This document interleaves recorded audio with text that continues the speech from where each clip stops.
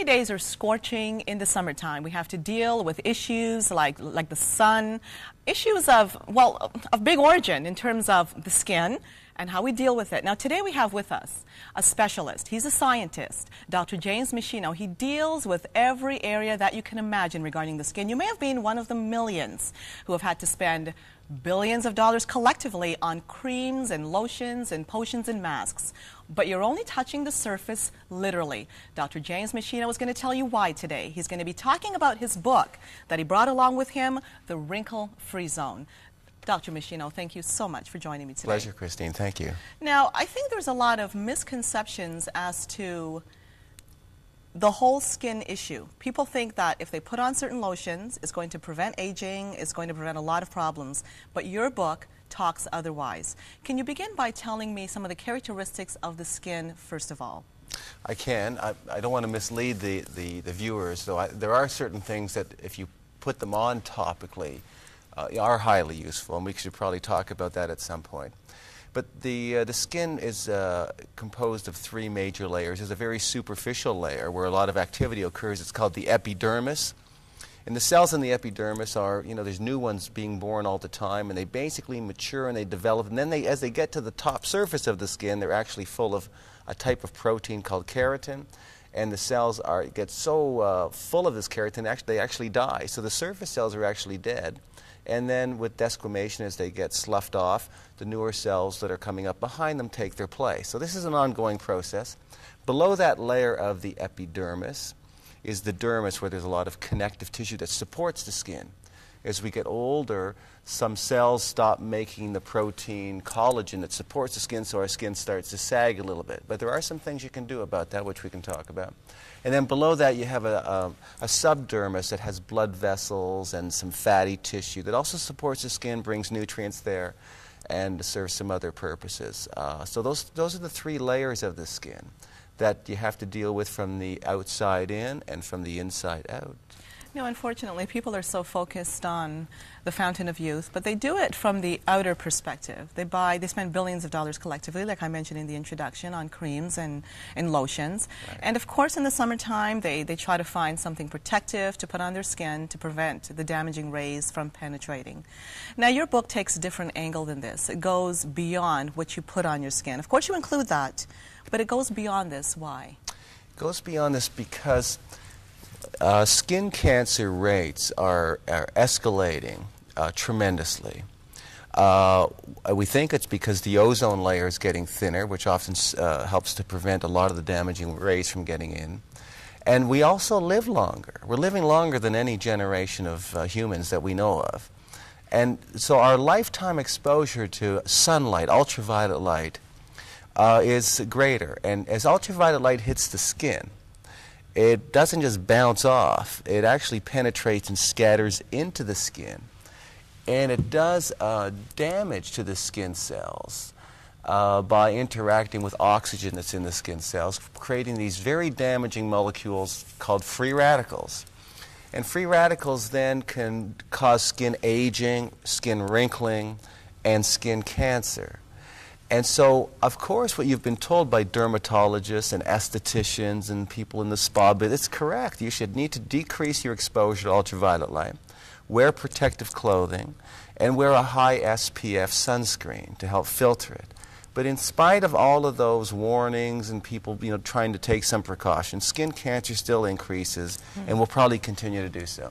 There is a missing link, and the book addresses what is the missing link. And the missing link is that we now know that by ingesting particular antioxidants through supplementation, not just from fruit and vegetables, but when you take a certain cocktail of supplements of vitamin C and E and selenium and so on, that the skin cells that are developing below the surface take those antioxidants out of the bloodstream and build a stronger defense against that ultraviolet light so it can't do as much damage. And so it's like, if I can just take a minute longer to talk about it, it's like if I take an apple and I cut it in half, and I expose it to the oxygen and air, it turns brown after a few minutes. But if I take that apple, I cut it in half, and I squeeze lemon juice on the flesh of the apple, the vitamin C, acting as an antioxidant, is able to interact with oxygen to slow down the rate at which the apple turns brown. Most people say, yeah, that's true, it slows it down. Why? Because vitamin C has this protective ability to slow down free radical damage. But it also does it inside skin cells upon exposure to ultraviolet light. So the book talks about, you know, from the inside out, you also have to take certain measures that will slow down skin aging so you'll look better longer and you'll reduce your risk of skin damage. Yes, that's one thing I love about your book, because you do get into the natural vitamins that promote, of course, well, younger-looking skin. But the big question is, if you happen to be a person that did not take care of your skin and you did everything wrong, you stayed out in the sun, you smoked, you drank, you did everything wrong, and you have a lot of wrinkling, is it possible to really minimize those wrinkles? Now, I know that a lot of products make that promise, but is it possible? Well, you know, once there's been photoaging from sunlight and free radical damage from excess alcohol consumption and cigarette smoking, to completely reverse it is not possible. However, you can reverse it by about 5 to 7 years if you follow the program that I outlined. And that's a lot. It's pretty good. Yes. Most people would say, oh, I'll take a 5 to 7 year jump back. I just don't want to promise you 20 years, that's all, because that's not realistic. And the way that it's done is by following the dietary recommendations, but it's not enough, honestly. You need to take that antioxidant cocktail that I talk about in the book with some other, and sort of a high potency multivitamin. Of course, we're going to be getting in more detail into these factors later on. So we can put that on the shelf for a moment. But there are 2 topical agents that you put on topically every day to reverse the aging process to a significant degree. And then if you feel you need plastic surgery beyond that, that's your call. But what can you do naturally? You can use an encapsulated form of hyaluronic acid.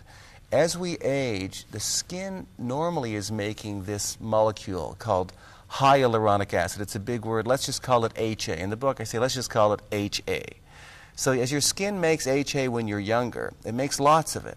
And HA it's like a sponge. It's a water magnet. It pulls the water from the bloodstream into the skin, plumps the skin up.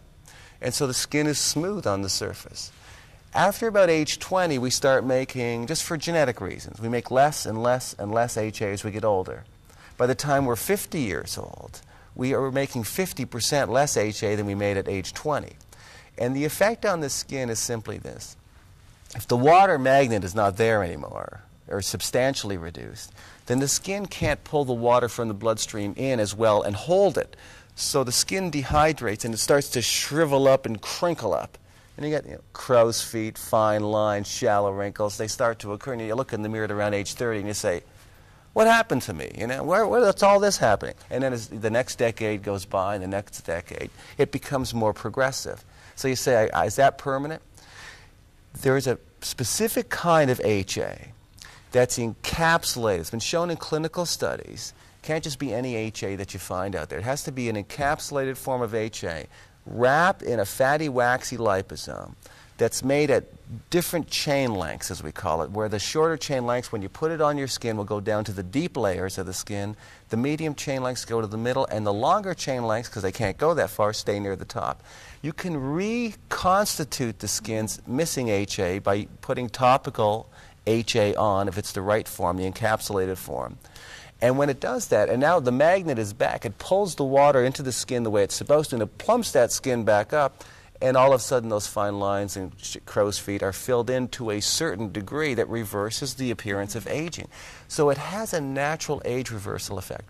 The other topical serum that I recommend people use, and I use it myself, is it's known as a biopeptide. Some dermatologists in France discovered just around the year 2000 that if you were to put this particular series of amino acids on your skin in this particular sequence, which they call a biopeptide, that it stimulates synthesis of collagen in your own skin. A lot of women go and buy collagen products and they put these, but collagen's too big a molecule. It doesn't go down into the skin, and once it's there, the body's just going to break it down anyway.